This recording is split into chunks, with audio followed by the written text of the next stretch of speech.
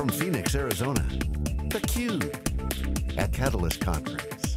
Here's your host, Jeff Frick.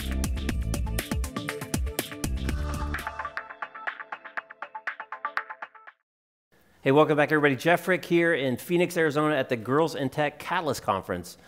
Fourth year of the conference, going to be back in the Bay Area next year, but again, as we said before, something in the water here in Phoenix because we were here 2 years ago for the Grace Hopper Conference as well. So a lot of good women in tech action happening in Phoenix. So we're really excited to have the brainchild behind this whole thing, the force who's really making it happen. Adriana Gascoigne, welcome. Thank you. Thanks for having us down. So Adriana, so tell us the story of Girls in Tech and Catalyst specifically.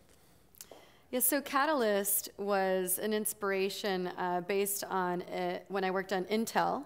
We invested or we sponsored a conference for Oprah. It was called Oprah's O Conference.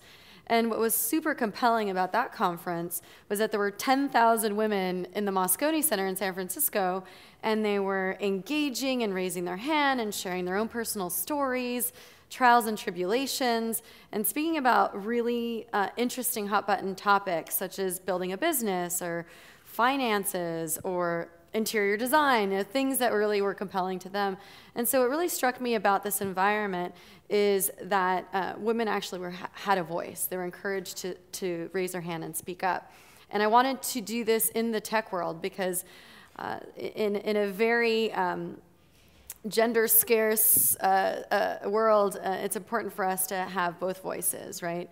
And so I think this environment enables women to speak up and share their feelings and their passions openly. And I think I heard your story early on where you were at a startup and you were like the only woman, and then they hired more people and you were still the only woman, and they hired more people and you were still the only woman. So you kind of lived it firsthand. Yeah, so that was sort of the impetus behind Girls in Tech, and I felt that the company, the startup I was working at, wasn't doing enough for recruiting, and recruiting not just women, but just in diverse groups of people, which does affect product development. You need many different perspectives, many different experiences and backgrounds in order to have a comprehensive product. So I decided to take matters into my own hands, and I started Girls in Tech in 2007, and 9+ years later, we're in 60 cities around the world, in 6 continents, in 36 countries with over 40,000 members. So it's awesome to see the growth. I'm now doing it full time, and the sky's the limit. So how do people get involved? So what's your kind of corporate mission statement? And then if people are watching from some city that you either are in or maybe you're not, how do they get involved? What does it mean to be involved in Girls in Tech in City X? Yeah, so our tagline is empowerment, engagement, and education of women in tech. So this is an inclusive organization for both high-tech women who want to learn more about entrepreneurship and leadership, and for women that are in startups that want to be employees or leaders or start their own companies. So we've developed curriculum that we prototype and pilot in Silicon Valley, perfect it, and then deploy it to our 60 chapters around the world in electronic press kit format.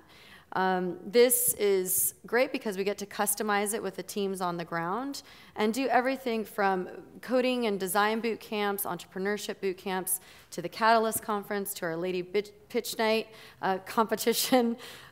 Pitch night, not anything else. Yeah, I got that. Pitch. Yeah, we're a PG show, no problem.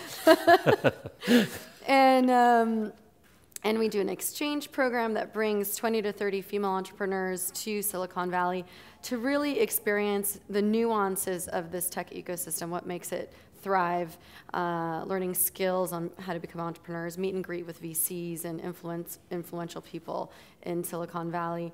And we have a few other programs that you can check out on the website. But it's exciting because it's not one size fits all approach.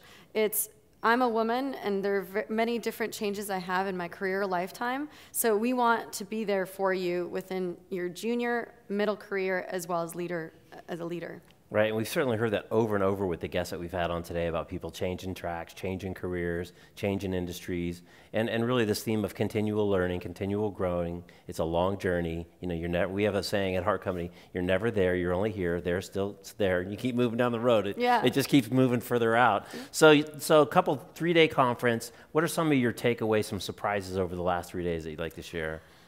Wow, where do I begin? I mean, the sound bites are all so stellar, inspirational, skills, best practices, but the thing that really stood out, I think, in this year specifically was people's stories, their emotional stories, their passions, the things that wake them up in the morning. And they say, yes, I want to, change the world and make an impact and love my life while doing it. And it was very candid. Some of these women really shared difficult situations. And these situations help fuel energy and their fire to make change in their life, to help and pay it forward with up-and-coming women and leaders in the tech industry. So it was powerful from the candor and the friends that were made and the passions that were shared. Awesome. Well, I know you got to get back to the conference. You're the master of ceremonies, keeping everything on track. So I appreciate you taking a few minutes out of your time to stop by. It's my pleasure. And again, thanks for inviting us to this conference. We're really excited to come down, and we'll look forward to next year's. Yeah, next year it's going to be in the Bay Area, so in your neck of the woods. Awesome. Yeah. Adriana, again, thanks for inviting us, for running the great show, the Girls in Tech Conference. I'm Jeff Frick. You're watching theCUBE. Thanks for watching. We'll catch you next time.